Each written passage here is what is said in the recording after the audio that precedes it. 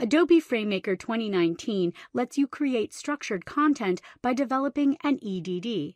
However, the EDD should be extensively tested before authors start to write content. Let's find out how to do a basic test of the structure as it may be used by an author. In this EDD, the valid highest level element is the topic. The rules for the topic define elements including title and body. In the same way, the body has a rule allowing a paragraph and section. We're going to test this in a new document to ensure the structure works as expected. I'll use the File menu and create a new portrait document to get started. A new untitled document is created. Notice the background? The original topic EDD is still open as well.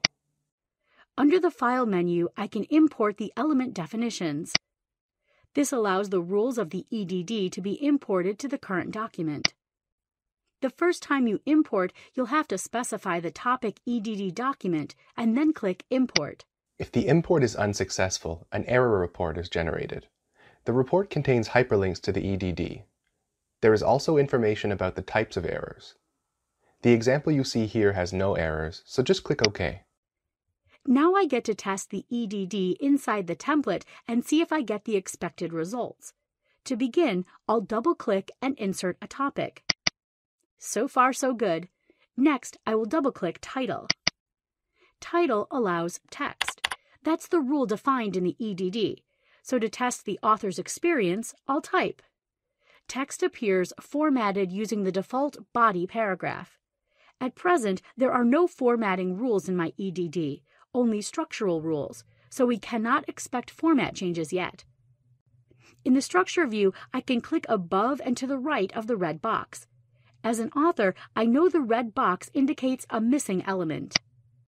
My EDD specifies body is required, so I'll double-click and insert one. The element catalog allows an optional paragraph element. To insert it, double-click P. I'll go ahead and insert text by typing. You can also see the elements catalog. It shows support for the other elements the EDD developer created. This includes italic and unordered list content, defined as I and UL. The EDD rules allow me to insert optional elements to add if I so choose. For now, I'll click below the P element and above and to the right of that red error box. The missing element is the required section, so I'll double-click it. An EDD can be developed so it automatically inserts child elements. For example, if adding a section element, then the child title element could be automatically inserted. This may be a good note to take back to the EDD developer as a suggestion to make it easier for the author to create content. For now, let's double-click the title element and insert it manually. Text is always optional. I'm going to go ahead and type into the title element. The section has additional required information that appears after the title. To continue my EDD test, I'm going to add in a P element. I can continue to add text and elements as required to test all of the functionality that I expect from the EDD inside this document.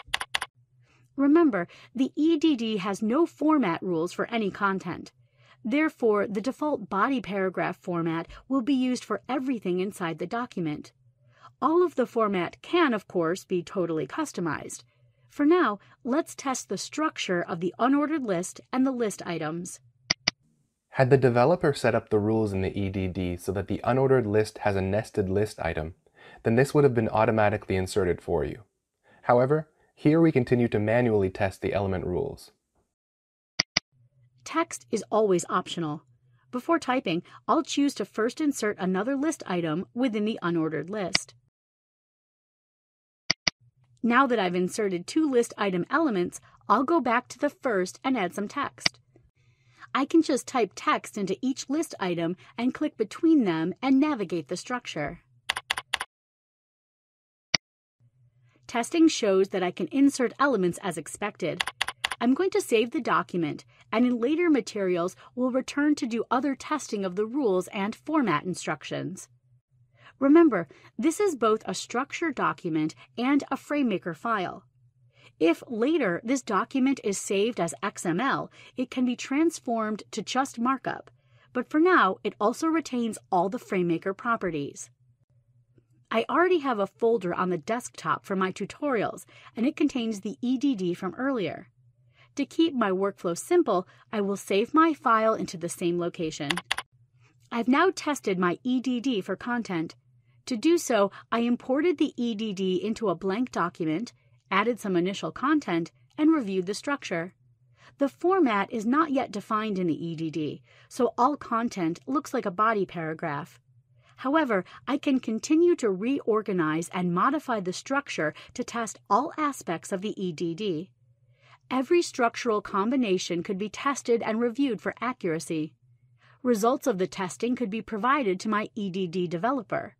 Then, through ongoing iterative development, we ensure authors can create professionally structured content.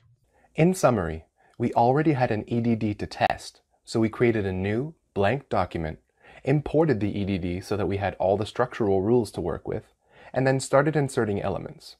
While no format was assigned, the structure was fully tested, and we can see that at the end of this, we have a topic that contains all of the required and a mix of optional elements.